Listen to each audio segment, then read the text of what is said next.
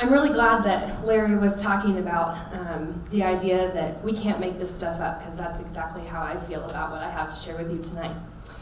So, it's early April. I've just woken up and I'm doing one of those like laying in bed, checking Facebook, trying to figure out how long I can lay here before I really have to get up and get ready to go to class. 2014. And I get up finally, take a shower. It's gonna be like a really hot day in April, so I go downstairs, put on shorts and a tank top, and I go back into my bedroom to dry my hair. And I do one of these like drying upside down, you know, drying the sides. And then I raise my arms above my head to dry the back of my hair, and my eyes sort of drift to my reflection in the mirror. And I notice bruises, dark red and purple marks scattered along the undersides of my arms and my neck and my chest. And immediately I panic. I start quickly running through all of the places I'm gonna be that day, everyone I'm gonna see, who's gonna notice, who's gonna ask questions. It's gonna be way too hot for me to put on a sweater or a jacket or a scarf. And I don't wear makeup on my face, and so I start digging through drawers to find something that I can use, and I come upon this almost empty bottle of concealer that my grandmother bought me in the 6th grade. And I start squeezing out the little drops that are left and sort of gently applying it to my sensitive skin until anyone who might take a second glance would simply think that they had seen a shadow. And then I went about the rest of my day. And I tell you about that otherwise normal morning because it was the first time that I had a real glimmer of recognition that maybe, just maybe, something was very, very wrong. It would be over a month from that day before I broke up with the man who gave me those bruises. It would be 4 months before I stopped talking to him altogether. And it would be 6 months before I began to recognize the extent of the abuse that I had suffered during the course of our relationship. In the 9 months that we were together, I was bitten, shoved, kicked, tripped, trapped, lied to, yelled at, manipulated, coerced, raped, and isolated. Those on the outside of our relationship who were close to me could tell that something was wrong, and they spoke up. But so deep were the layers of deception that I couldn't hear their words, and they couldn't see what was really going on behind closed doors. So it wasn't until I had cut off contact with him completely that I began to experience flashbacks and realize exactly what had happened to me. It's been less than 2 years since I stopped talking to him, and it's been about 1.5 years of really intense processing and healing, and I'm very fortunate to have a wonderful support system and lots of resources at my beck and call. And one of the ways that I have found is a very healthy coping mechanism is laughter. So, although this may seem like somewhat of a depressing story, I would like to also make you laugh a little bit. So, what I have to tell you is that most of my good friends and I refer to this gentleman as Voldemort. I love Harry Potter, and it's just way easier than saying his real name. And so we call him Voldemort, and it's also really fun when I've had like a super terrible day, or like the smell of someone behind me in Chipotle triggers a memory. I like raise my fingers up in the air and I'm like, F you, Voldemort! And there's like some like deep satisfaction in my gut that comes from saying screw you to the Dark Lord and knowing that I have actually escaped his powerful grasp. And I find that there is a lot of healing in humor. So this last fall, as Chris mentioned, I'm a teacher, and so I was getting ready to go into my practicum experience at a high school here in Lincoln. And I was kind of nervous because I was experiencing a lot of symptoms still from post-traumatic stress disorder. And so I went to my therapist and I said, dude, we gotta do something about this. Like, I cannot be a crazy person while I'm in the classroom. And I told her, you know, I had tried medication, but I didn't want to deal with the side effects. So she told me about this therapy called EMDR. And for some of you may have heard of it, but it's eye movement desensitization and reprocessing therapy. And for all of you in this room that just forgot all those words and the order that they go in, you can refer to it, as my friends and I do, as the blinking thing. So essentially, from my elementary understanding of the way the blinking thing works, is that our brains download memories during REM sleep, so rapid eye movement. And so the idea is we can take memories that have been processed as traumatic and sort of reprocess them to make them less traumatic and more controllable. At the same time, that often helps resurface memories that may have been repressed so that you can deal with it. Essentially, what this meant was that I was going to willingly go into a room with a near stranger and re-experience and recount all of the most traumatic moments of my life. I thought that sounded like the definition of insanity, and I was trying really hard to not be a crazy person. But I didn't really have any other options that I thought were feasible, and so I went.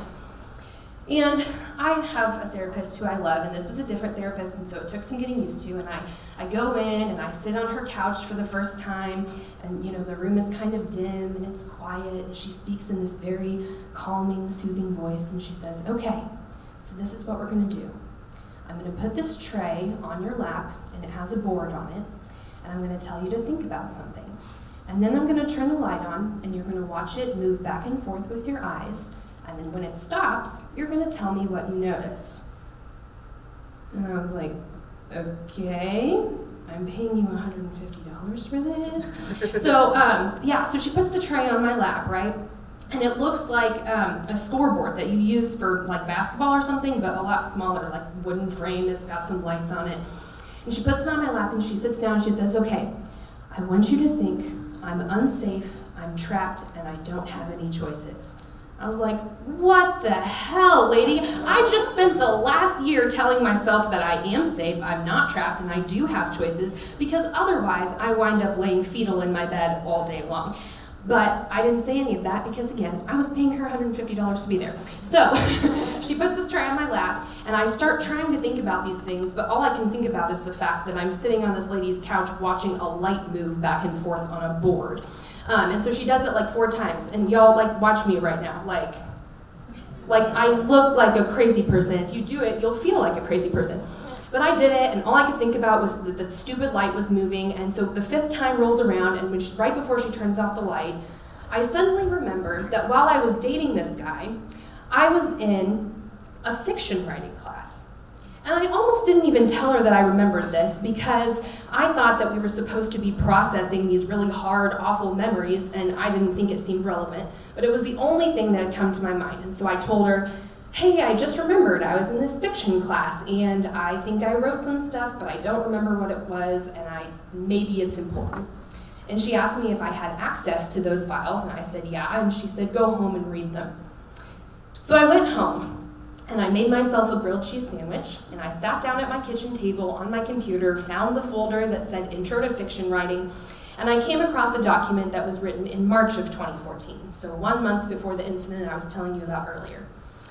And I open it up and start reading, and it's a short story, 1.5 pages long, and it's written from the perspective of a teenage girl who's in a relationship with an older guy who's a fugitive. And her parents are completely against the relationship, and so she has to sneak him into her room at night, and she lies to them about the relationship. And she doesn't call him this in the story, but it's very clear that he is needy. He needs her to comfort him. He needs her to help him fall asleep. So in the story, they have sex, and then she falls asleep, and then she wakes up to him having sex with her, which I would define as rape. And I'm sitting at the kitchen table reading this story, and I've completely forgotten about my lunch, and my heart starts pounding, and it feels like it's going to jump out of my chest, and I'm hyperventilating, just gasping for breath, to the point where my vision is starting to go black because I don't have enough oxygen going to my brain. And so I sort of crumble onto the living room floor, and I'm sobbing so loudly that our poor little dog goes running away because I'm making so much noise. And the emotions were so intense that I literally resorted to infantile responses and was banging my fists and feet against the floor. You can laugh, it's funny. I like to laugh about this. And finally, I calmed myself down enough to call my friend Renee, and I said, "Renee, I'm freaking out." She calmed me down, helped me learn how to breathe, and we sort of processed why I was freaking out so much about this short story. And what scared me so much was not only that I didn't remember writing this clearly vivid description of what was happening in my life, but that the narrator in the story had these horrific things happening to her, and she did not know that they were bad. And that was exactly what had happened to me, and there was this sort of preserved piece of how my brain was working at that point in time.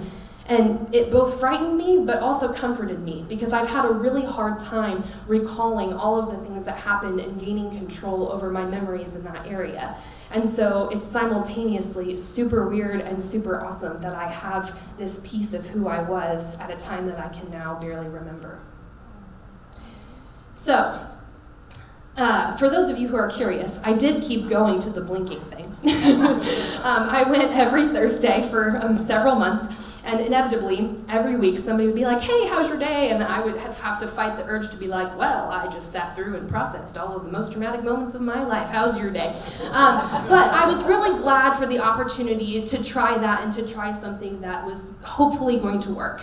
And it didn't heal me, but it did help me remember a lot of things that I couldn't previously remember. And it's also helped me to gain a lot more control over things like memories or when I experience flashbacks, and to understand when they're coming and how to deal with them. And so, I feel like a really crappy storyteller because I'm telling you a story that doesn't actually have an ending, because I'm smack dab in the middle of it. But here's what I do know. The biggest issue for me right now is I feel like I have these two separate parts of myself. On the one hand, I'm a fairly successful, I've been told I'm a talented teacher. I have a lot of really wonderful, awesome people in my life, family and friends who are supportive and encouraging and push me through the pain onto joy. But I also have this part of my life that feels like a complete mess. It feels like it's out of control, I don't understand it, and sometimes I really don't want to accept that it's part of my story. And I would imagine that most of us here in this room have some part of our stories that we hate, that we don't want to talk about, that we wish was not part of who we are. And it doesn't matter where you are on your journey with that. I go through the different stages of grief on a daily basis. Sometimes I just live in denial because it's a lot easier. But what I have learned is that even when everything seems terrible, I can look at myself in the mirror and say, this is not forever. And I can be grateful for one thing, that this is my story, all of the parts of it, and that means that I get to write the ending. Thank you.